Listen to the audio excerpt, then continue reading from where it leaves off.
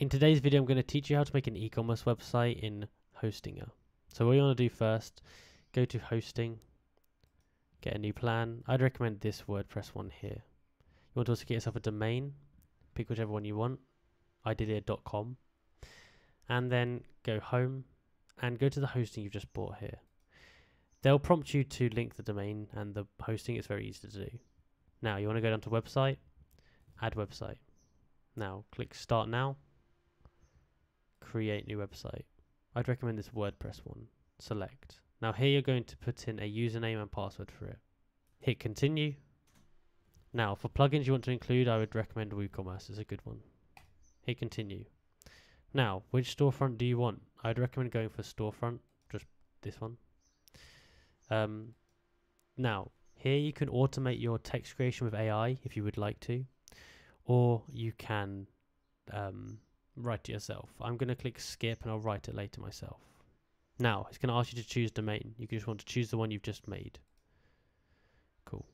Now you want to press finish setup, and this is going to now start creating a website on WordPress. So this is just setting everything up, all your different parts. This will take a few minutes to do. Okay, now it's going to give you options. Do you want to set up your website right away, or do you want to do this? You want to do it right away. Click edit website.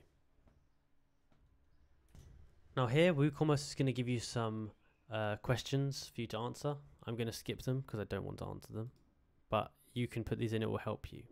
So the first thing I would recommend doing is setting up your payments. So if you press get started here, they're going to set you up with all of these different payment methods. So Visa, MasterCard, American Express, Apple Pay, all of these. It's really, really useful. You can also just integrate Stripe if you'd like to, or PayPal, whatever you'd like. Now, once you've done that, you want to set up some shipping rates. So here you can set your store location, and then it's going to give you some options for shipping. Now, if you have free shipping, you can leave it at that. If your shipping is like $2.95, leave it at that. You can sort out automatic label printing and stuff like that if you'd like here, or you can just do it manually. It's whatever you choose, but make sure you set up these shipping options, otherwise you won't be able to ship items. Now, once you've done that, I'd say it's time to design your store. So go to appearance, you can go to customize, or you can go to themes, whichever you'd prefer. Now once you're on here, it's going to give you a walkthrough step by step on all the different things that this does here. So it will talk to you about your site identity, your header, changing the colors, adding logos, all of that kind of stuff. Now down here it gives you the different options for phone and tablet mode.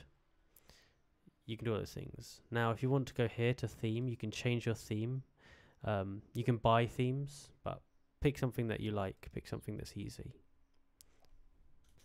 Next step is creating products. So you want to go to the product section and go to all products, and you can create product. You can also import them if you have a big list of them.